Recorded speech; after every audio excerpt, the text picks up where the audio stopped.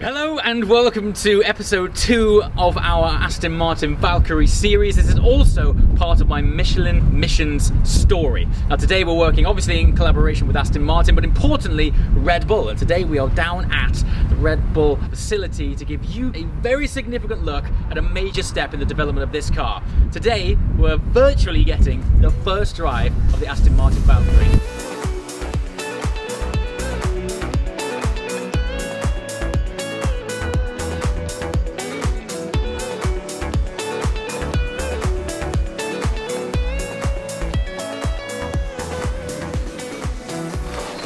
Good. Shuffle yourself down. Alright, so you'll put the cans on in a moment. So basically then, so your left foot braking. Now, actually one of the sort of less sexy things we're doing here is, for instance, things like working on the mechanism and the control strategy for pull away. Sure. So actually we've had to be using the clutch to actually just get the thing moving up until recently. Now it pulls away, so you just make sure you're in a gear, in first gear, go on the gas and it will pull away. So but you probably will get an anti-stall message come up here as you pull away and just get rolling. So what you do is you then just dip the clutch and drop it again, and that will clear that. So it's just a glitch we've got at the minute. That's all, but that's a new functionality we've got. This first model doesn't have ABS. Doesn't have traction control. So just be a bit steady with the braking, straight line braking, get a feel for it, and then also particularly when you're getting on the power out of the slower corners, just like the bus stop and La Source, just be a bit careful just to feed it in when you're, particularly as you're straightening. In the simulator it's quite difficult to gauge your entry speed, so typically go in slow, and then with each lap you'll start to build up a data bank of brakes here, or sometimes I brake a bit later and carry a bit more speed in. But typical thing when you drive for the first time is you try and go in too quick into the corners, and therefore then you will discover it's an understeer sort of limited car. Drive to the grip you've got at the front, do a few laps of Spa. Let's have a chat when you get out. We can talk to you on the radio. If you want to talk back, you can press that one. The light comes on. That means you're talking to us. You have to press it again to close the mic, and then we can talk back.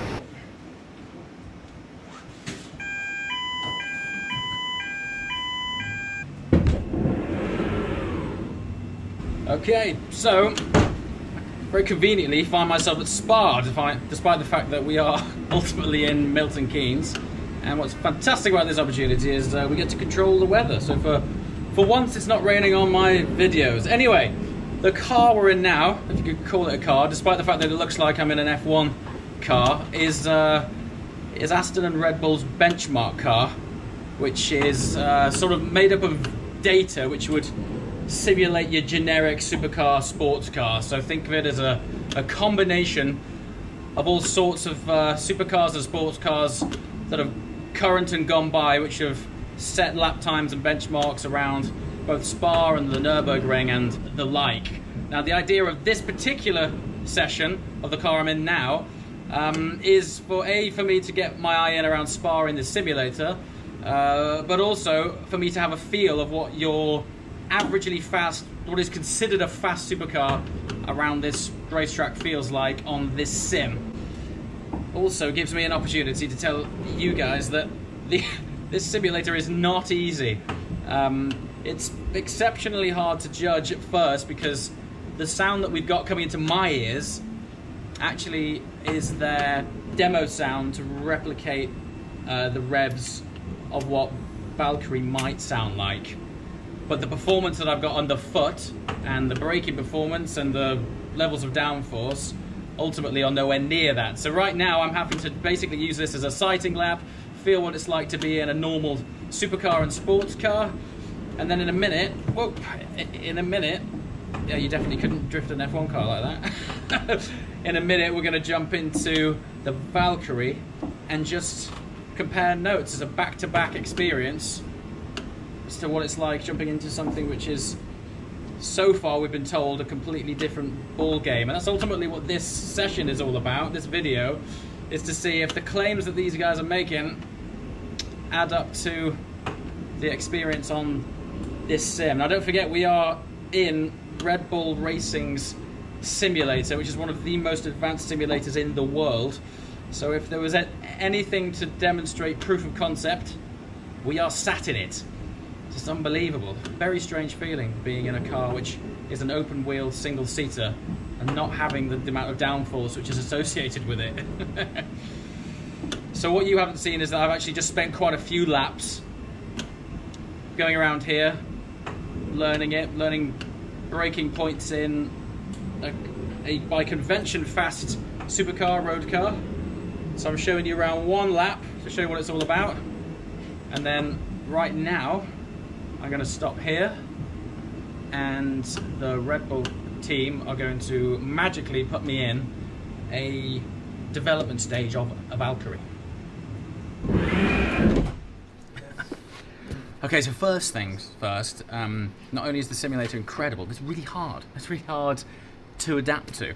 But I've done plenty of laps in their base car, their benchmark car, and now we're going to see how all of this amazing tech and downforce that we've heard about on paper translates into, well, I guess as close as real world experience as we can experience up until now.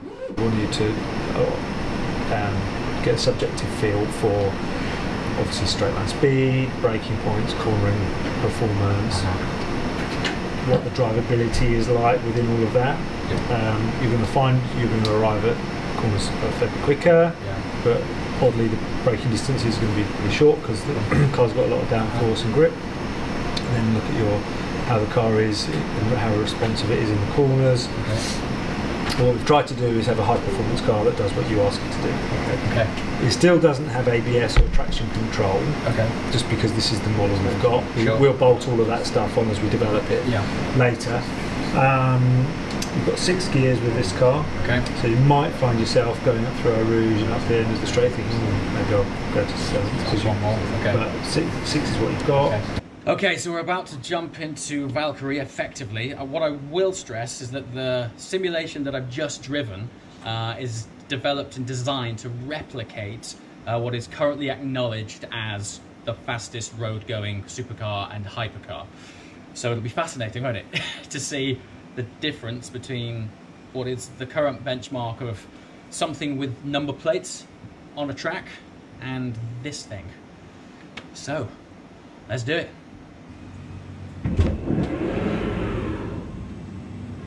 Okay, so here we are in a development version of Valkyrie. I mean, I can't straight away. The first corner, the brakes are already a completely different ball game. Wow. Turn in, I'm getting a lot more weight through the wheel as well. Right, let's see what this is all about. Crikey, the revs as well are incredible. So, first turn. Wow, it's a complete... Just the load through the car is immediately identifiable. We are approaching Eau Rouge here at a completely different level of pace. Oh, look at that, wow. I mean, just a slight brake and down one shift in this versus the other benchmark car. And we're flinging our way up Eau Rouge. It's just ridiculous. Yeah, now all of a sudden, what's interesting is that this thing has the sound more akin to an F1 car, as you heard earlier on, only the benchmark car wasn't matching up to how this thing sounds. This thing, all of a sudden, the performance that you're hearing is translating to the circuit. What a utterly different ball game. I mean, this really does feel like I've just jumped into a Formula 1 car. It's absurd. And interestingly as well, it's easier to drive. I feel like I've got a much better flow. I can predict what the car is doing. Wow. Braking points as well make much more sense. You can really anchor on. Now, the servo that I've got on this simulation car is obviously much closer to a Formula car or a proper single-seater. So I'm able to anchor on a lot harder in this. And you can actually bleed off on this simulator as you're anchoring on, and that downforce is working its way off the car. Oh man. This makes so much more sense now. In fact, if anything, I braked a lot too early there. This is mad. So already I've made one complete lap. I'm just going to do one more to try and convey to you what this thing is all about. Don't forget, this performance is being applied through Michelin road tyres. This thing is going to be able to do this level of performance and drive on the road. So I believe at the minute, this will be based around a sort of Cup 2 platform. Crikey. I mean, even though it's a road tyre, the load that's going to be going through this thing, we don't have official downforce figures yet, but you can tell just by the load and weighting through the steering, it is of a different echelon. Wow. What a machine. And the revs as well. I don't forget, at the minute we've been told Valkyrie's going to have 1,000 horsepower, but the downforce figures we haven't been told, but I cannot believe the step change. It's like I've just jumped out of a family 4-door saloon and into a Formula 1 car. It's a totally different gravy. Crikey. I tell you what, I'm not sure if it's part of the program, but any of the lucky customers who have got their hands on one of these will do well to jump in the sim beforehand, because this thing is going to bend your diaphragm. What? Crikey. So there you have it. So I think rather than me showing you around some more laps, we're going to step out, have a debrief, chat with Chris and find out ultimately what I've just experienced. Okay, so I've just stepped out of the sim. I'm here with Chris Goodwin. He's the test and development driver in charge of Valkyrie. As far as titles go, mate, that's up there. Well, the project's up there. You Yeah. know, it's an amazing project to be in. I've worked in this industry on race cars and supercars for a while and on some amazing cars, but Yeah. this is just something else. So what I just experienced in there, these guys have just told me that I managed to get 20 seconds quicker than my previous lap time in the benchmark car. I mean, I'm no pro, I've been in there for a few laps. Completely different ballgame. Utterly different step you on. know, it was apparent it was going to be a different ballgame from the word go. My first exposure to the project was in this building, having a discussion with Adrian Newey, who showed me some CAD drawings of some of the hardware, some of the components, the wishbones and uprights. And, you know, it was amazing. You know, it was just something completely different to anything I'd seen on a road car before. Not a carryover part, not an evolution of something, not similar to anything. Just intricate engineering. You know, it was just absolutely, you know, jaw-droppingly different, exciting, ambitious. You know, so quite interesting sales point just to see all of that. I've joined the project full of expectation, and the work we've been doing here in the simulator for the past year has lived up to that expectation. The degree of detail, the high energy, just the level of work that's being done here explains why the team does so well in Formula 1. Yeah. It explains what they're great at in Formula 1, which is, you know, their cars go around the corners quicker than other people's, right? You know, it's an open discussion point about the different powertrains that they've had in their history. You know, the handling and cornering performance that is produced from this team is second to none. And that's exactly what you've experienced in the simulator. We've taken a model that represents the best in the world at the moment, what is available on the market. Lap time wise, we know they're published, we know what lap times different, you know, benchmark cars are doing. We've modelled all of that, you've driven that, and then we've shown you the step. Well, this is absolutely bonkers. I mean, it really is. I mean, those benchmark cars, I'm sure you guys can think of them, imagine them as a sort of amalgamation of all of the current fastest stuff. And then I wasn't joking when I said that really did feel, it felt like I got out of a conventional road car into a Formula car. It was just ridiculous. And this thing's going to wear number plates. This is before the track pack version and the AMR Pro, which is absurd.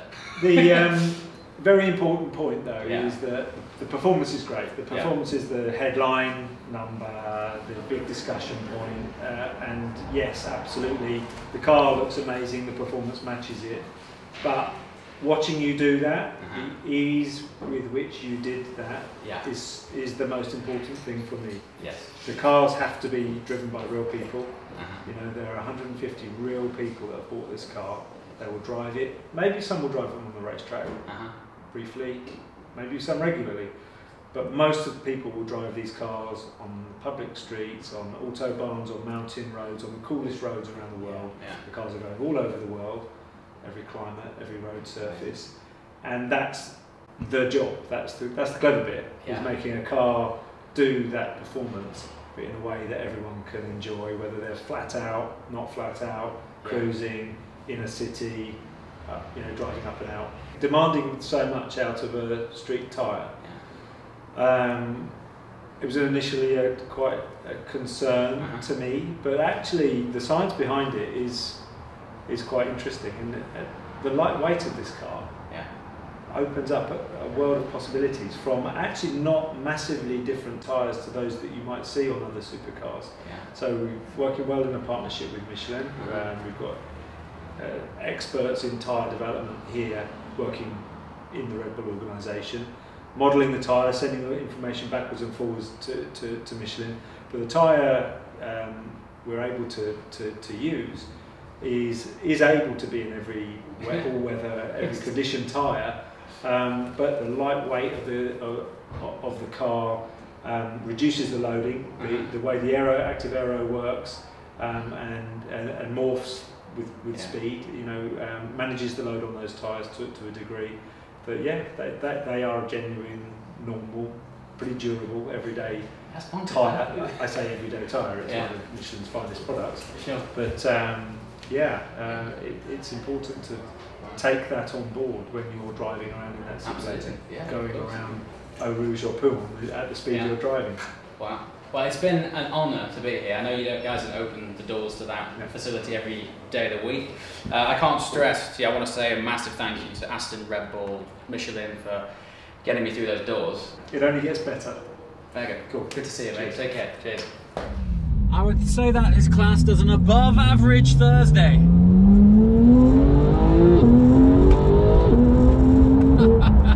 Even the simulators made this thing feel slow.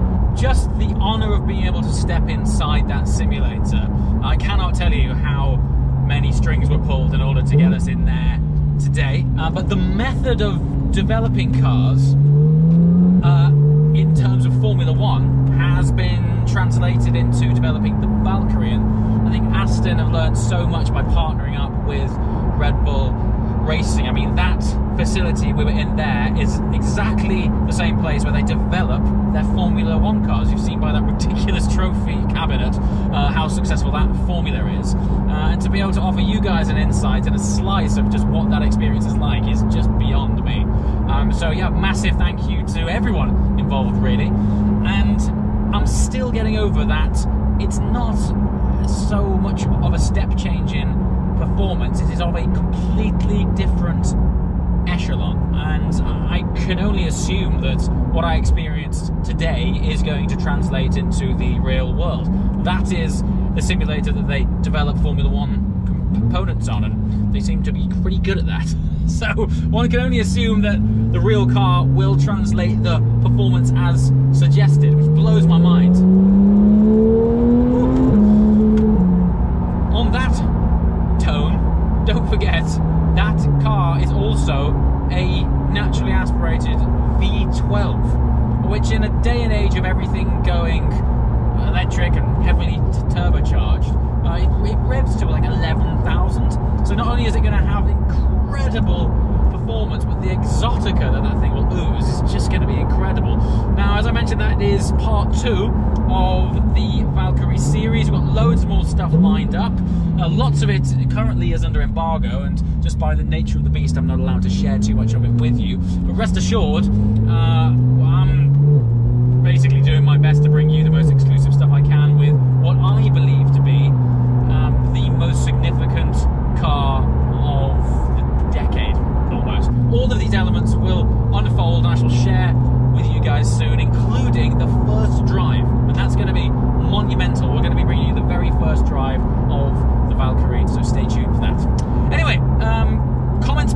let me know what else you would like to see as part of the Valkyrie series. It's endless, we've got some cool stuff lined up, but often off the back of your guys' feedback, we always come up with some new stuff, so please let me know. As always, thanks for watching. I shall see you next time. Ciao!